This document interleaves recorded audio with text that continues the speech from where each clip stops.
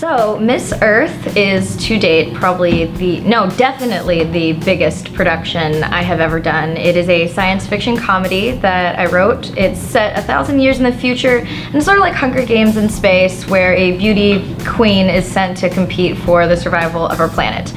It was very ambitious, so when New Form Digital approached me and said, hey, we're contacting a bunch of online people to make short films and we'll give you a $10,000 budget, I was like, yes, because I think this short film would cost me maybe 30 to 40 grand, so that knocks off about a third to a fourth of my budget.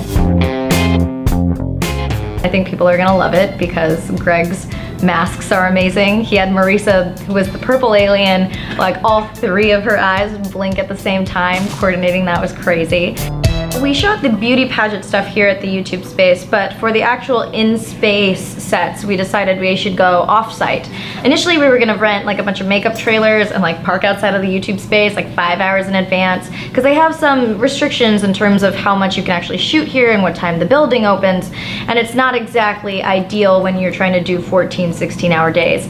So we ended up going to EVS, which is a studio located in Glendale, Burbank area, and they have a huge stage, stage 1, which was all white and completely empty, and we decided to set up there because we could do at least 14-hour days, and they're super nice over there. So if you're ever looking for a sound stage, definitely hit up EVS. I think the whole experience was really challenging. With Miss Earth, we had I think about 30 people every day, and everyone was doing like 2 to 3 jobs. Sometimes Greg thinks I'm more competent than I actually am. He thinks that I know things about certain aspects of art or production, and I'm like, Greg, you know that I've never done this before. It was really hard in that regard to know everything that was going on and plan effectively for everything that we were doing. But Greg had a lot of great input. Directing and acting is already so hard because you're jumping from left brain to right brain, but with Miss Earth it was also so much producing and so much assistant directing and so much organizational stuff, and so it was just a lot to handle mentally. There were moments when I would just burst out laughing for absolutely no reason, and I was like, I'm going insane! But I really loved the whole process. Like, now that I've had some time away from the stress, and we're going into like 12 days till delivery, but we just wrapped the last shot day. It's still really crazy, but I think it's gonna look great.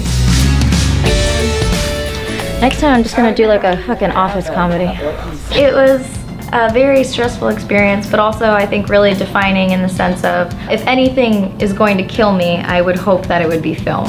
And if anything is going to be my life struggle, I would hope that it would be creating science fiction comedies where aliens have mind battles and fuck each other up. Overall, everyone worked really hard, and it drove us all a little crazy at times, but I think that not every shoot can wrap 4 hours early, and not every shoot can go amazing. And these are the shoots where you learn the most and where you grow the most. And I've certainly taken some very valuable lessons in terms of being a director and an actor and a producer and just overall a creator in general, and being a boss and being just on set for a really long time in heels, and how I should probably buy some UGG boots for the future.